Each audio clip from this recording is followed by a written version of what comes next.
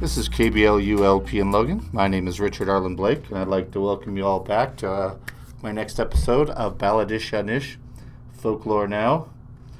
And considering the time lapse that has happened since my last broadcast, I felt I should tell you that I hope everybody had a wonderful St. Patrick's Day and were able to do something interesting rather than just wear green or sing Irish drinking songs while holding your bottle of Aquafina water like in that commercial. And I hope everyone, of course, had a great Ides of March on the 15th. Not too many people know what that is or what that means, but let's just say the most well-known significant thing to happen on the Ides of March was Julius Caesar being assassinated. But anyway, I'd just like to give my appreciation to everybody who is tuning in here to my show. I've been thinking about what I ought to be talking about today, what aspect of folklore to consider. There are, of course, a lot of other ghost stories that are kind of interesting that I thought I'd talk about, but after some reflection, I decided to take a slightly different track. First thing I want to ask everybody is, what is the first thing that comes to your mind when you combine the words radio with alien? You might think of a lot of more modern day things, but if you were to think back into the history of old radio, the history of broadcasting, of course, is quite interesting to me as a folklorist because these streams of consciousness, these memes of radio and stories that people give out on the radio are culturally significant things that I think that you would really appreciate if you heard it today, even though it might sound a little strange the way they did their broadcasting back then. Back in 1938, there were a lot of things going on. We were hearing a lot of things about what was happening in Europe and how war was building up, and about Germany gaining power, the Czech Republic Czechoslovakia being betrayed by a group of politicians because they thought appeasing Hitler would prevent war from happening. Well, there was something else going on in 1938 that a lot of people don't realize if they don't know the history of radio broadcasting, is the broadcast by Orson Welles called The War of the Worlds. In his broadcast, he set out a fictitious kind of alien invasion scenario, similar to H.G. Wells' War of the Worlds story. Now, Orson Welles and H.G. Wells are not related. Their last names aren't spelt the same, so scratch that idea. H.G. Wells was British. Orson Welles is a British broadcaster. Orson Welles was trying to come up with a way to talk about some kind of alien invasion that sounded worth listening to. There was a lot of competition out there as far as radio goes, and you had to do what you could to just catch the people's attention right off the bat, the same as you do today. The way that he decided to do it was, instead of just telling some blah blah story about aliens invading, making it sound like some audio comic book commentary or whatever, he put it in the format of a news broadcast. He felt that that was the most interesting way in which he could present it and keep people's attention. If people are hearing it in the sense of, okay, this reporter's doing this and he is located here in New Jersey, we are talking to the owner of this farm, and those kinds of things, people will pay more attention to it. Now, there are different opinions on what exactly happened when he was doing this broadcast and how people were reacting to it. And it's kind of interesting how different outlets actually answer this question. But the first thing that I'm going to do is I am going to play you an audio clip from that broadcast for you, and then what we're going to do is pick it up from there. The segment that I'm going to be playing for you, of course, is not going to be the very beginning, because this is an hour-long broadcast that Orson Welles did, and I'm definitely not going to be playing this for an hour so that you can hear me dissect the thing. I want to get straight to the part where the people listening to the radio probably got some of the stranger ideas, and these are the parts of the broadcast where the news actually was talking about things that are happening in society as a result of what they're hearing on the radio. This particular scene is supposedly in Grover's Mill, New Jersey. At the very beginning of the broadcast, he does say the following is fictional, but then after that, we don't hear him going back and confirming that this isn't a fictional broadcast continuously through it. So some people may have gotten the idea that this alien invasion was really happening. So what I'm going to do is I'm going to play you this part where they first hear from a reporter talking to the farmer who owns this farm, what it is that he's experienced and what he thinks about it. Mr. Wilmot, would you please tell the radio audience as much as you remember of this rather unusual visitor that dropped in your backyard? A step closer, please. Ladies and gentlemen, this is Mr. Wilmot. Well, I was listening to the radio. Closer and louder, please. Pardon me? Louder, please, closer. Yes. I was listening to the radio and kind of drowsing. That professor fellow was talking about Mars, so I was half dozing and half... Yes, Mr. Wilmot, and then what happened? Well, as I was saying, I was listening to the radio, kind of halfway. Yes, Mr. Wilmot, and then you saw something. Well, not first off. I heard something. And what did you hear? A hissing sound like this. Kind of like a 4th of July rocket. Yes, then what? I turned my head out the window and would have sworn I was to sleep and dreaming. Yes? I seen a kind of greenish streak and then zingo. Something smacked the ground, knocked me clear out of my chair. Well, were you frightened, Mr. Wilmot? Well, I ain't quite sure. I reckon I was kind of riled. Well, thank you, Mr. Wilmot. Thank you very much. Yeah, you want me to tell No, that's quite all right. That's plenty. Ladies and gentlemen, you've just heard Mr. Wilmot, owner of the farm where this thing has fallen. Sorry about cutting it off there at that particular moment. It probably sounded like something interesting was coming off and I was cutting it off. However, the reporter just kind of goes off into another tangent from that point, and I wanted you to get a good understanding of what the owner of the farm was thinking when he encountered this object and the impression that he was getting. He didn't seem all that alarmed. He just kind of was curious and surprised about what he saw. The next piece that I'm going to show you is something Orson Welles, of course, is throwing in here to give it more validity, making it sound like this is a really serious broadcast. He's bringing in some scientists. At first, he brings in an astronomer, and he's going to give his understanding of what he sees. So I've got two clips here, two separate clips, where he is interviewing this astronomer. And the astronomer, of course, has his own ideas about what it is.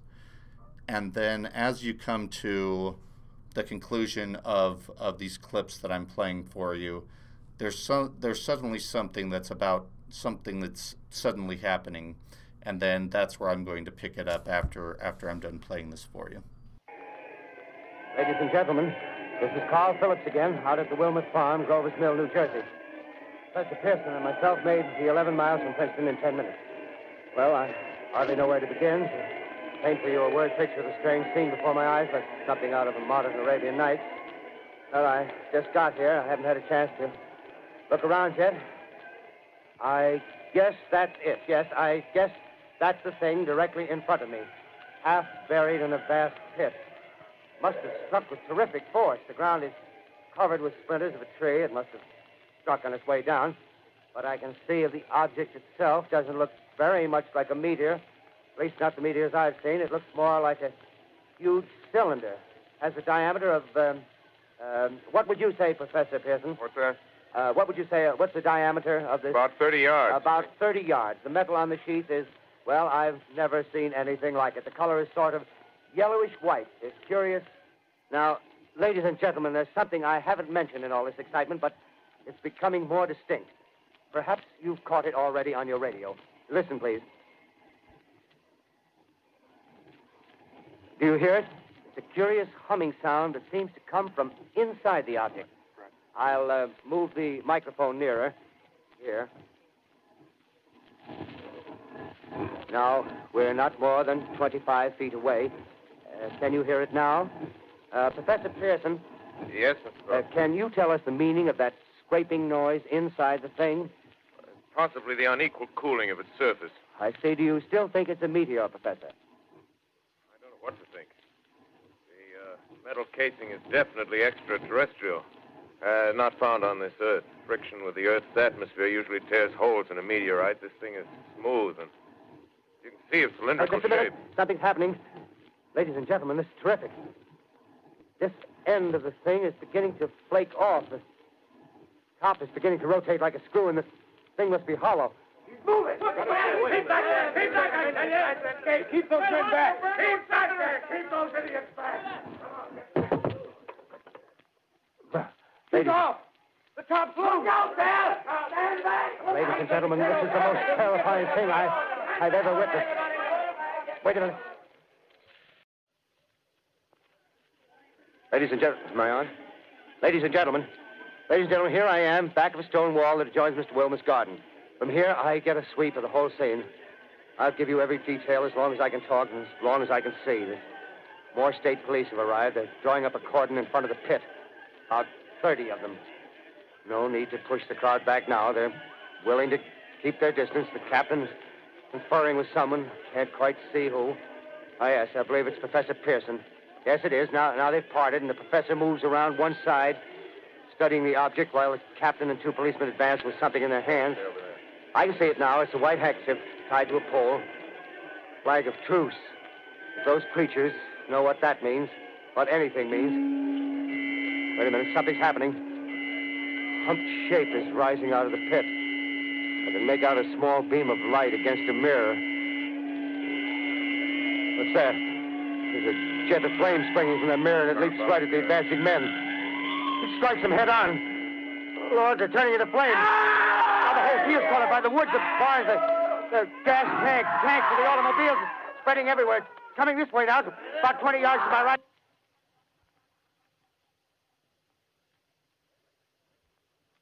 Ladies and gentlemen, due to circumstances beyond our control, we are unable to continue the broadcast from Grover's Mill. Evidently, there's some difficulty with our field transmission.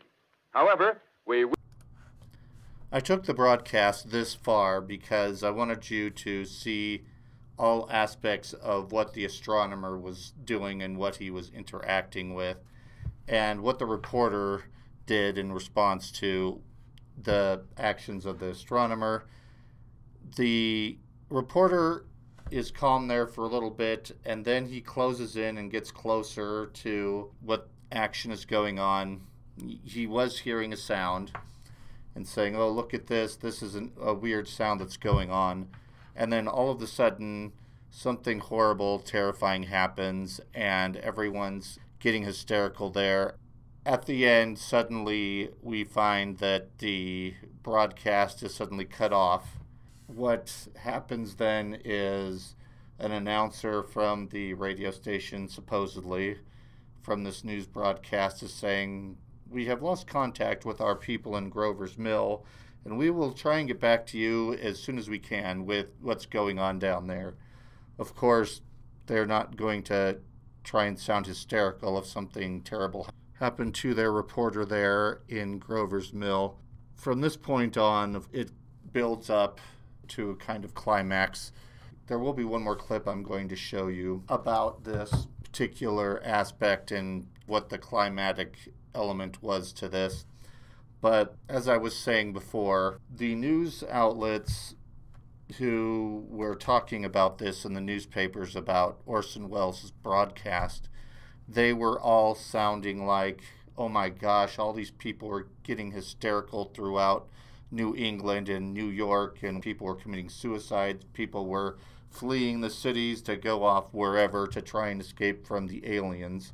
If you read the news outlets as they had it back then, you'll see that they were hyping this up. But if you talk to some other people, what those news people were talking about, they were just hyping up a bunch of BS, because most people were listening to another broadcast that was much more popular than the station H.G. Wells worked for. One has to wonder then, the radio which was the only alternative sort of broadcast other than newspapers and magazines and everything. So the radio and the newspapers were hyping up a lot of this and making it sound like, oh my gosh, you have done a horrible, horrible thing here, Orson Welles. If you consider what media is supposed to do for this country, it's supposed to be should serve the public interest at all times. And then in the days of radio before TV, of course, they were the really big area that people got their news from. Some people still get their news from the radio today, of course. With TV today, we expect to get actual news from our news outlets, actual factual things that we can trust, and then here come all these news outlets making a hysterical show of what was going on with Orson Welles' broadcast. One has to wonder then, why are these news people doing this? And the simple answer to that, of course, is we want to sell newspapers. The more eccentric the story, the more people are likely to buy their newspapers or listen to their radio broadcasts in the future. Orson Welles did do a public apology, but I'm getting ahead of myself. So up to this point, of course, it's leading up to this. This is the Martian invasion. By this time, they know that it's Martians that are attacking. And then they talk about what the aftermath of the Martian invasion is here. And I'll bring that up to you next before I bring the War of the Worlds part of this podcast to a close. And then I have one more thing I want to share with you. This is pretty close to the end of the War of the Worlds broadcast that I'm going to play for you now. Citizens of the nation, I shall not try to conceal the gravity of the situation that confronts the country, nor the concern of your government in protecting the lives and property of its people. However, I wish to impress upon you, private citizens and public officials, all of you, the urgent need of calm and resourceful action. Fortunately, this formidable enemy is still confined to a comparatively small area, and we may place our faith in the military forces to keep them there. In the meantime, placing our faith in God, we must continue the performance of our duties, each and every one of us, so that we may confront this destructive adversary with a nation united, courageous, and consecrated to the preservation of human supremacy on this earth. I thank you. I'm speaking from the roof of Broadcasting Building. I'm speaking from the roof of Broadcasting Building, New York City. The bells you hear are ringing to warn the people to evacuate the city as the Martians approach. Estimated in the last 2 hours, 3 million people have moved out along the roads to the north. Hutchison River Parkway is still kept open for motor traffic. The Void bridges to Long Island hopelessly jammed. All communication with Jersey Shore closed 10 minutes ago. No more defenses. Our army is wiped out. Artillery, Air Force, everything wiped out. This may be the last broadcast. We'll stay here to the end.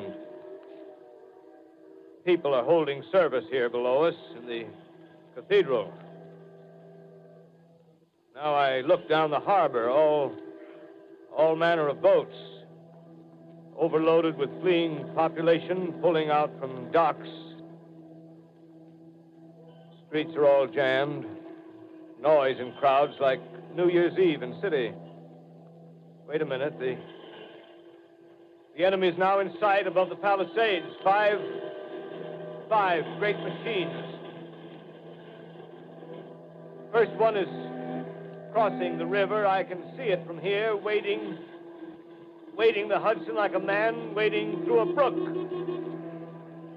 A bulletin is handed me.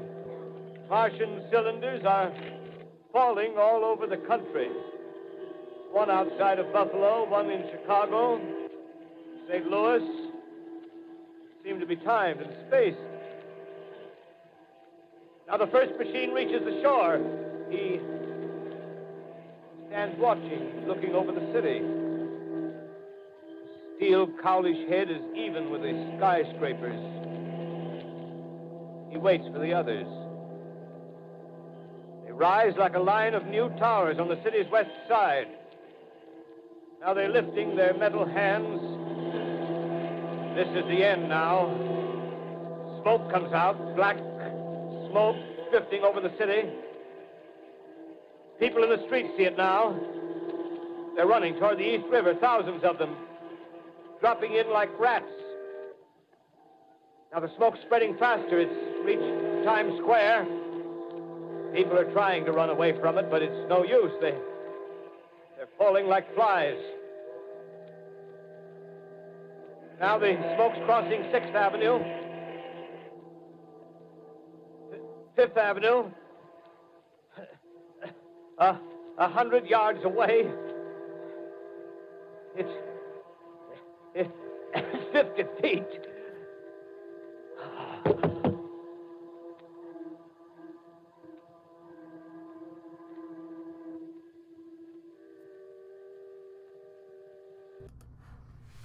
So the first thing that I feel I need to tell you right now, actually, is that earlier in this broadcast, I said something to the effect of H.G. Wells having something to do with this broadcast. Sorry, that was a mistake.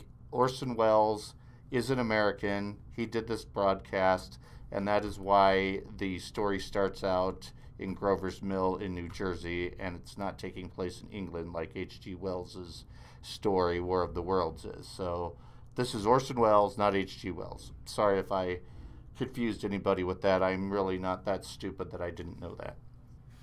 Now, when we get back to what we just heard from these particular people that are giving information, the first voice that you heard on there is supposed to be the Secretary of the Interior calling on the people to be strong and embracing the solidarity and to strike back at the enemy because they will prevail, that the enemy is confined in central New Jersey and they will stay there. So this is what the government official says. That's what government officials always say, that we have things under control, right? Then the next voice is a reporter who's talking about the falling of alien cylinders all around the country. So he's broadcasting in New York, talking about the desperate situation through the city, deadly smoke that's spreading through the city, killing people off. As with others involved with this broadcast, he gets cut off. A bit of the theatrics giving the listeners the impression of, oh my gosh, these reporters are being really brave. They're out here, risking their lives, and each of them seems to be dropping like flies. But another part that I didn't play for you involves that same reporter actually talking to one or two refugees, survivors, that had been passing through that part of the state. And of course those people have different ideas about what's going on. The rest of the broadcast, it's about the destruction and death all around them. There seems to be no survivors in the large cities of the east, with only one or two people surviving. As I said, these are refugees, just like war refugees everywhere. And then finally the reporter comes to a place where he ends up seeing several aliens. He sees one of the spaceships sort of stranded there, and there were dead aliens laying on the ground. And of course he was confused about this, and he goes and investigates. And then this is the point at which we hear that, well, the Earthlings were not able to fight off the Martians. However, the Martians did not have any resistance to the microbes and other disease-infested things on this planet that we had grown accustomed to, and therefore it seems the biological means had finally taken care of the Martians. Even despite, everything that we could do failing, the microbes end up doing them in. That, of course, is a fitting ending and a realistic one, because otherwise how could the primitive Earthlings have fought off such sophisticated, scientifically advanced culture like the Martians that they were describing there? So if there was anyone who heard this frantically running off to go off somewhere or killing themselves, they clearly did all that before getting really close to the end of the broadcast, because at the end of the broadcast they say that this is a Columbia Broadcasting System production. This was something that might have been ignored by them. And of course they said, well, what you heard was fictional. When you look outside this day, that will probably be a pumpkin. There are not really Martians out there, and we want you to celebrate a great Halloween. And that's how it ends. So when we hear about people saying the Americans were running off frantically trying to get away from some imaginary things out there, the people in New York and the people in New Jersey basically knew, at least through most of the broadcast, they knew that there was nothing going on. If they had first were confused, they could have looked outside and seen that there was no fireworks going on across the tri-state area. We still come across conflicting accounts, though, about what was the result of this particular broadcast. As a folklorist, I have to say that it's not my job to delve in and find out the fact. The folklorist's job is to tell the story or bring the stories out so that you could hear them and you can decide what you believe and what you don't. I could delve into the facts behind it, but I don't feel like that is a productive thing to do at this particular time. I think you will find it more interesting if you looked into those things yourself or watched the videos that were created by different companies who wanted to tell you what it was that Orson Welles did that was so terrible, or if the people back then were just saying, well, who's Orson Welles? Just consider that.